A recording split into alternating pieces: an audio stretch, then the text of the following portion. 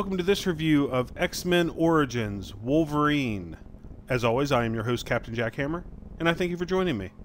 After X-Men The Last Stand devolved into overcrowded mayhem, someone had the bright idea to serve up an old-fashioned prequel, as a means to restoring some of the integrity to the franchise. But the result is belabored and underpowered.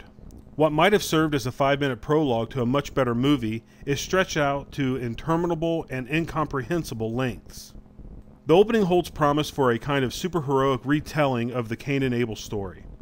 In 19th century Canada, two young boys huddle in a bedroom, where Victor, played by Michael James Olsen, complains that his friend, James, played by Tyrone Sivan, is always sick. James's father enters the room, and moments later there's a loud noise at the front door. The burst of action that follows leaves both boys' fathers murdered.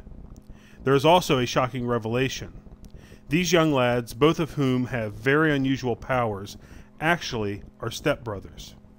It's a shame they should grow up to be such deadly dull creations. After fighting together in the Civil War, World War I, World War II, and the Vietnam War, the immortal mutants James, now dubbed Logan, played by Hugh Jackman of course, and Victor, aka Victor Creed, played by Liv Schreiber, are driven apart by a shady government figure named William Stryker, played by Danny Hudson, who's clearly up to no good. Part of the trouble with X-Men Origins Wolverine is that it doesn't do an especially good job explaining the origins of these mutants. We never really understand, for instance, when James and Victor's powers first become apparent, or why Creed is so bloodthirsty. Nor does it make very much sense that these figures should age precisely to the point where they look like Hugh Jackman and Liv Schreiber, and then never age another day after that. Actually, the bigger problem with origin stories is that they rarely hold much interest to anyone other than the most hardcore comic book fans in the crowd.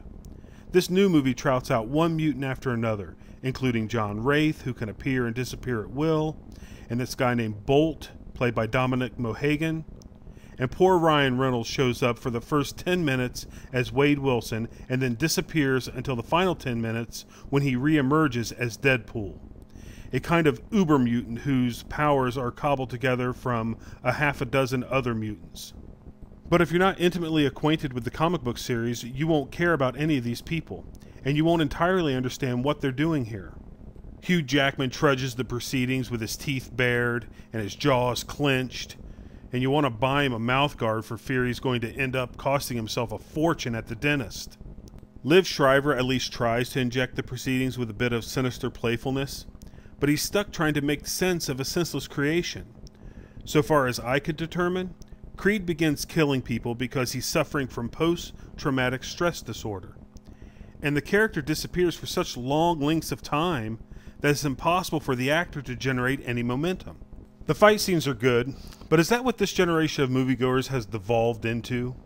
That what makes a movie good or bad is the quality of the fight scenes, regardless of whether or not the writing is any good? Oh yeah, I forgot. The mutant franchise scrapes the bottom of the barrel with X-Men Origins Wolverine, a movie that tells us everything we never wanted to know about the history of Logan.